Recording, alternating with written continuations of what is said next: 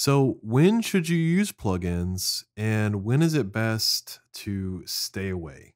That's what we're talking about in today's video podcast.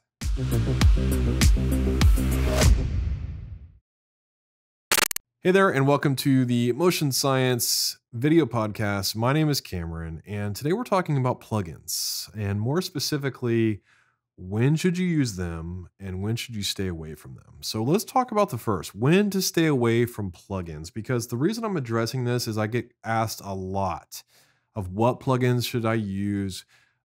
Is this plugin better than this plugin? I see a lot of motion designers really focused on plugins. And that's kind of a dangerous thing. When we don't understand as a motion designer what it takes to build amazing motion design without the plugins, that's when we put out work that isn't so awesome. Okay. So, when should you not use plugins? You should not use plugins when you're going for the cool factor. Okay. If you're just saying, like, I'm going to add this plugin, it's going to make my work look amazing, it's going to look so cool, stay away from the plugins, right? That's a bad sign. You should also not use a plugin because it's trendy. I see this all the time. A company will put out an advertisement like, hey, here's a new plugin. You've got to check this out. And all of a sudden it's everywhere. It's everywhere. Okay. It can be a glow plugin. That's everywhere. It can be a chromatic aberration plugin. It's everywhere. It can be a particle system. It's everywhere. And all of a sudden, because it's so trendy, because it's the new hot plugin, all the work that I see on the socials starts to look the same. So don't use a plugin because it's trendy. Now, there's nothing wrong with just jumping in and diving in and kind of exploring that plugin because, when a plugin comes out or a script even, they're made for a specific purpose. And that purpose could be to save us time and energy, right? Which is a big thing with motion design. Motion design, for really good motion design, takes a lot of time. Yes, it takes a lot of time. Like, I get asked that a lot too. Like, is it going to take me a long time to make this? Yes. If you want it to look awesome, it's typically going to take some time to make it. And people are often surprised, especially new motion designers, how long it takes to make good motion design. But if a plugin comes along and it can help, speed that process up, I'm all for it. But don't do it just because it's trendy and everyone else is doing it. A third reason is not to use a plugin is thinking it's going to make your work look better. And this kind of comes back to the cool factor, which was number one. To have really awesome motion design, to have your work look like other designers out there that you admire, you have to start at the bottom, right? You have to, not saying that you have to start at the bottom of the ranks. You have to start at the base of what makes good motion design, right? Now, if you want to learn how to do that, go check out Stylecraft. I show you what the elements and the principles of good design and animation are that will make your work stellar, right? It will up-level you. Also check out Pro Flows. There's techniques in there. Now, it does focus more on how do you do something, but there's also a lot of why in there for why it looks better. And that's what you have to understand, right? You got to understand what makes good motion design. That's a lot of different things. But if your work isn't solid at that base level, then when you put a plugin on it to make it look cool, it's not going to look cool. I'm sorry to say, for me personally, I love glow plugins, right? And I was just bashing on some glow plugins, but I do love glow. I love it. I've used it for years, years and years and years, and it looks cool. But if my base motion design doesn't look cool to begin with, then adding that polish, that glow on the top is just going to make it, what do they say? Shine a turd. Shine a turd. Is that what they say? I don't know. I'm terrible with sayings, but same goes for, like, right now for chromatic aberration. Chromatic aberration's everywhere, at least in the pro world. I see it everywhere. Sometimes it's very, very subtle. Sometimes it's really over the top too much. And typically the times that it's over the top, this is a great example, it's over the top because a motion designer thinks, hey, everyone's using chromatic aberration. It's trendy. It's cool. I'm going to apply it to my work and it's going to make it look that much better. And you can tell that that's the case because the chromatic aberration's in your face, right? It's just too much. It should be subtle. Same goes for glitching. I see it all the time with motion designers just throwing on glitch on a random project. And I'm not here to diss on you. We're here to learn.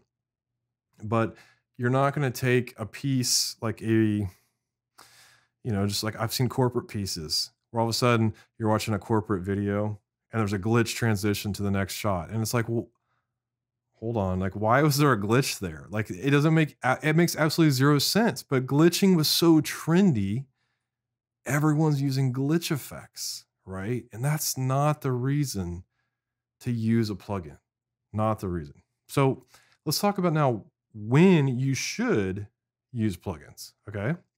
Um, a great use of a plugin is when you have a specific set of tasks that you need to accomplish, like I mentioned earlier, particles. Okay. If you have a particle system, excuse me, your work, you've been hired to create a piece around particles, or you want to create a spec piece around particle systems. Well, then of course you want to use a particle plugin. Like now, there are built-in plugins inside of After Effects that create particles, like particle systems, particle world. I'll be honest, I've never dove very deep into those because there are particle generators like from Red Giant, Trapcode Particular. I've been using Particular since the beginning. Whenever I need to use a particle system, that's where I go, right? Because I know that plugin and it's there for a specific purpose. I'm not going to use it for things like magic dust and things like that. Um, I don't get hired to do those type of projects. There's nothing wrong with using it for that kind of stuff. But there's so many cases of using particle systems for a specific project, right? The same can go for like physics based. Like there's plugins like Newton, right? And Newton is there as a plugin to make your workflow faster when you have to have things like bouncing or falling and reacting to real world physics. Well, that's when a plugin like Newton is ideal to use, okay? Because it has a very specific task. It's going to speed up your workflow to do that. And you've been hired to do this physics-based motion design piece. Another specific example is like when I love neon, right? And I've been teaching neon in ProFlows. And in ProFlows, almost all my lessons were based around a plugin called Saber from Video Copilot. And the reason I love Saber so much is because number one, it's a free plugin from Video Copilot. And anything they put out is amazing, as we all know.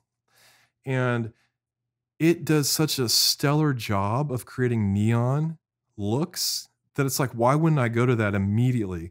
Because I know that I can create some mass or some typography and throw this plugin on there, and it's going to immediately, with a few adjustments, look like neon, right? It saves me so much time. I use it specifically for neon. Every time I create neon, I'm using Saber. Do I use it for anything else? No.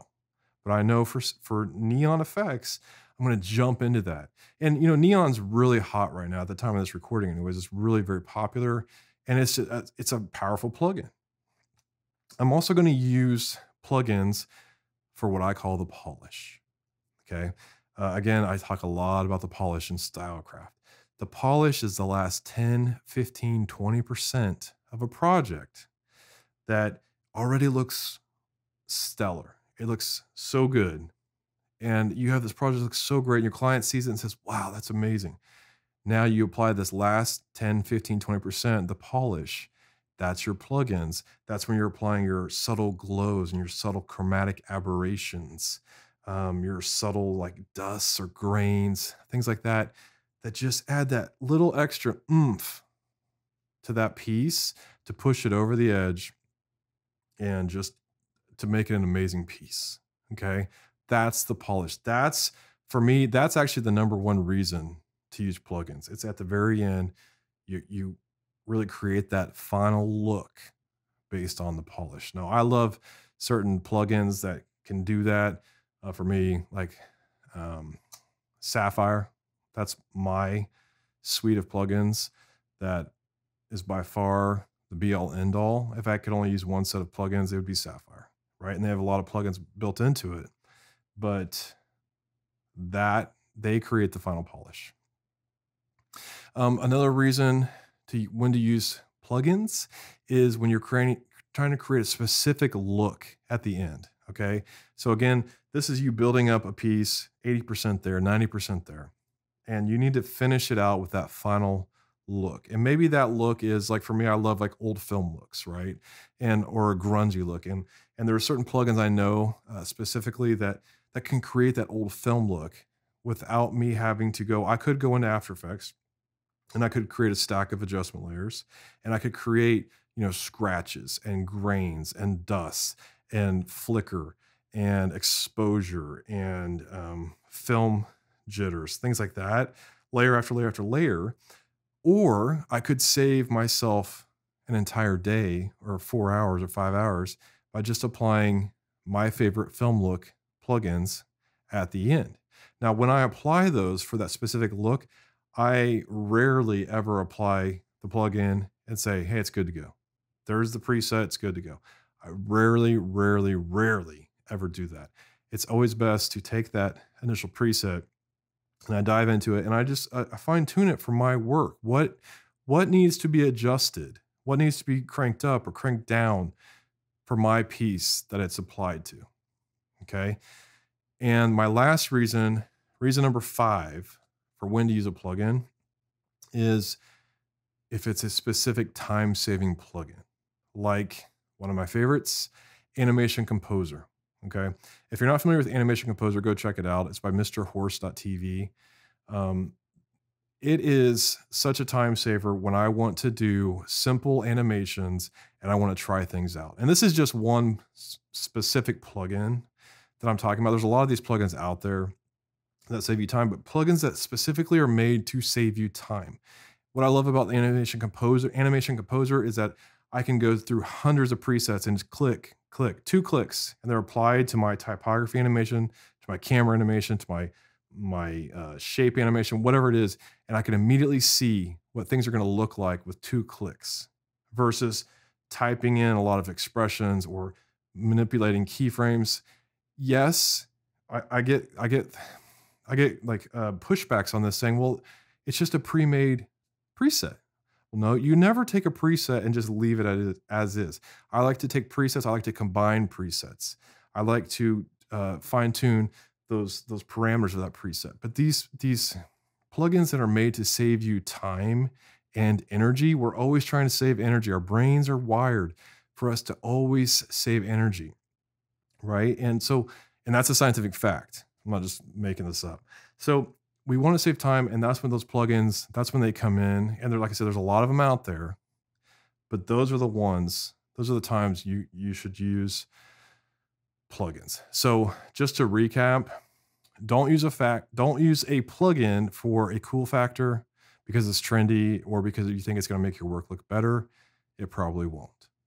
Don't use plugins for that. When to use a plugin?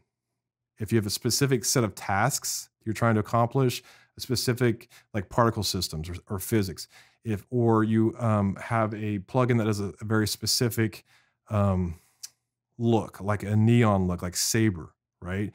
Or use it for polish, which is the last 10, 15, 20% of your project. You've already got the base there, you're applying the polish.